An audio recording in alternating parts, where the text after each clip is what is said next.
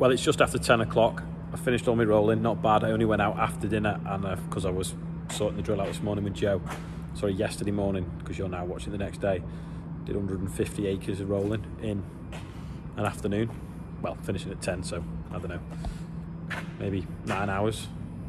Bit of a steady start this morning because I was obviously rolling till late last night. It was a Macmillan charity coffee morning at the village hall I'm going to go to in a minute.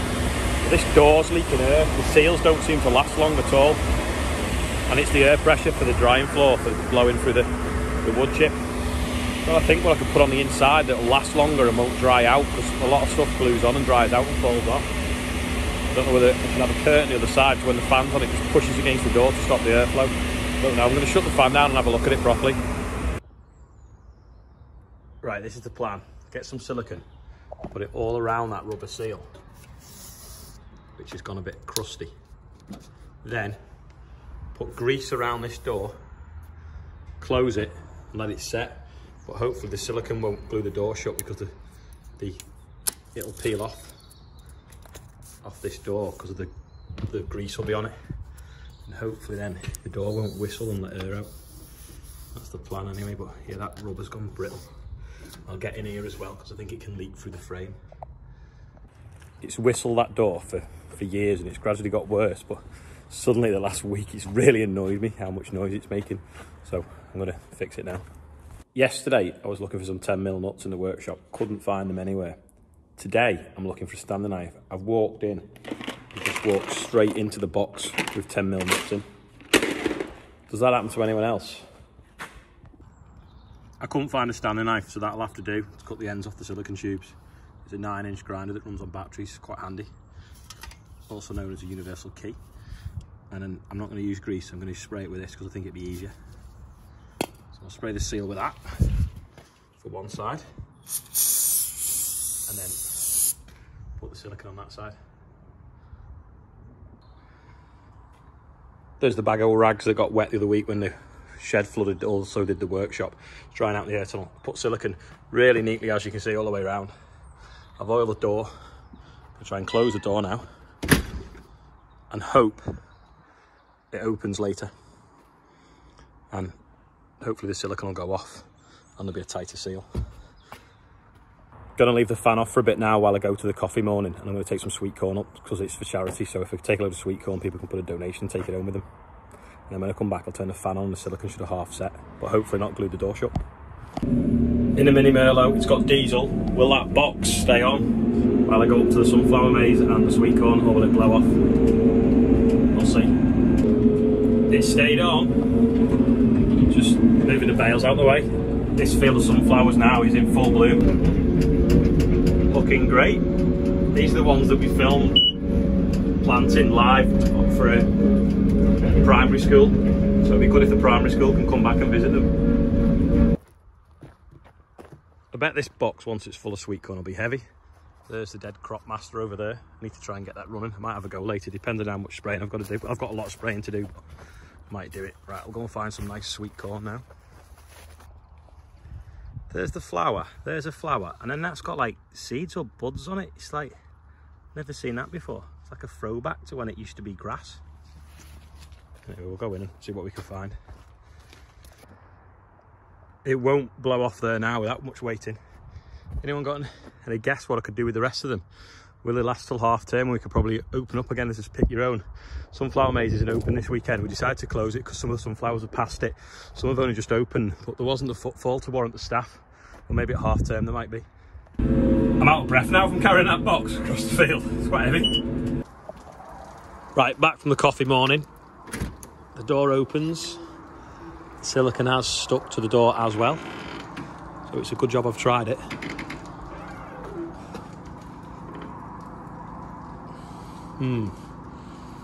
Don't know what to do now because I didn't think it had stuck to the glue, to the oil.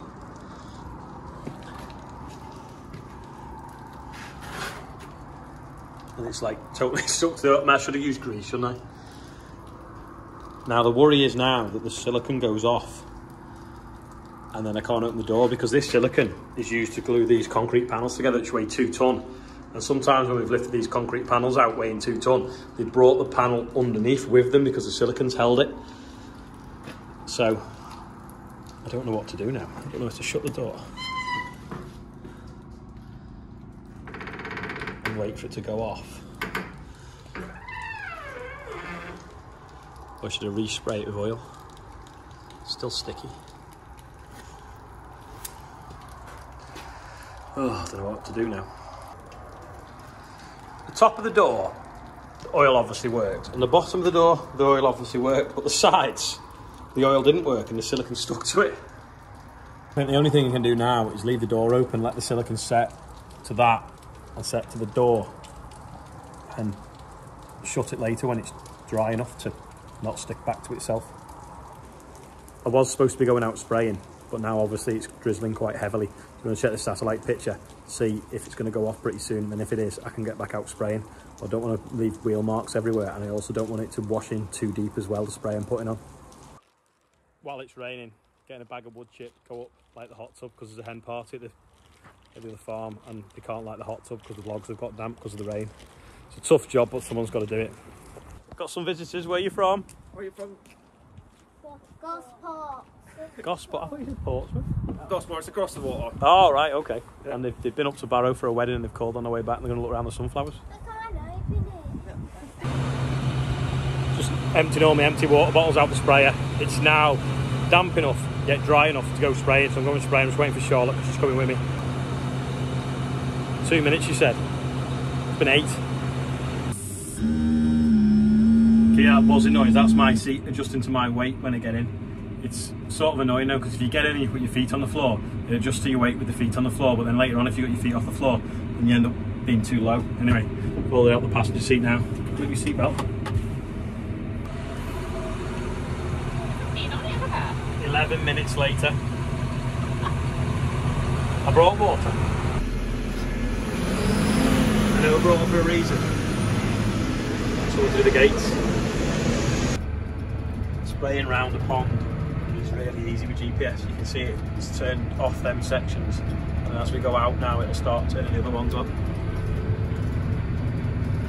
There you go. It's going to come on now on this left hand side. Right hand side, sorry. There we go. Back to full spraying now.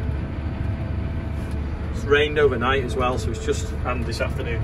It's just nice and moist now, so I'm actually using less water today, so we can get more in one tank. So we've got 100 acres in this tank now. Spray all this off. This oilseed rape volunteers, they'd be dying now. They were sprayed off, I think, on Wednesday, I think it was. And this was sown on Wednesday as well. So hopefully in a week it'll be green with wheat. There's no smoke coming out of the fertiliser factory today because that's its tower there.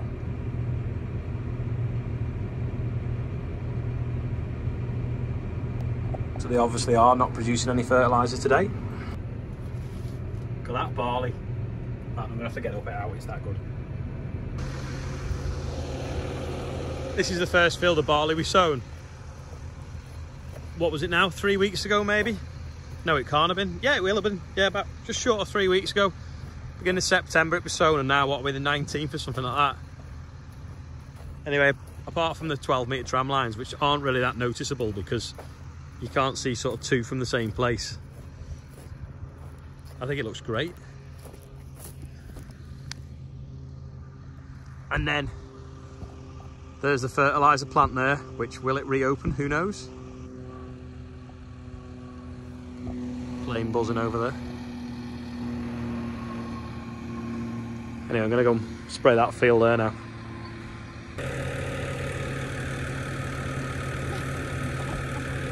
Why is Charlotte crouched down in the bushes? There's a guy over there walking with a stick, so I'm about to dive out the headland tram line and go down a different one. Spray through the middle of the field first, and then I'll have to spray the headland pass last. There he is, somewhere there in the shadow. Even closer to the fertiliser plant now, you can actually smell it from here.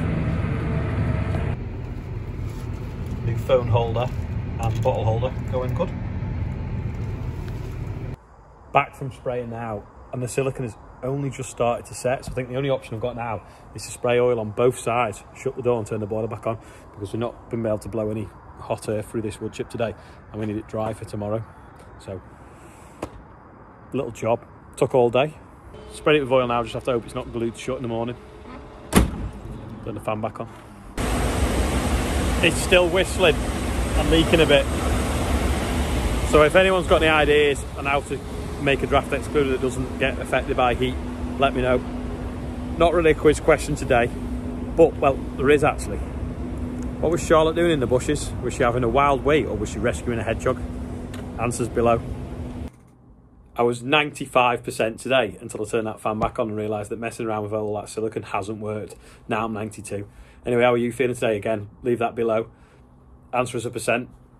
It's a percentage, 92, don't forget. And if you want to watch another video, it's over there. If you want to subscribe, it's over there. I've got to go now. There's a hen party that needs picking up from the train station and taking back to Brookhouse. It's a hard job, but someone's got to do it. Anyway, I'll see you all tomorrow.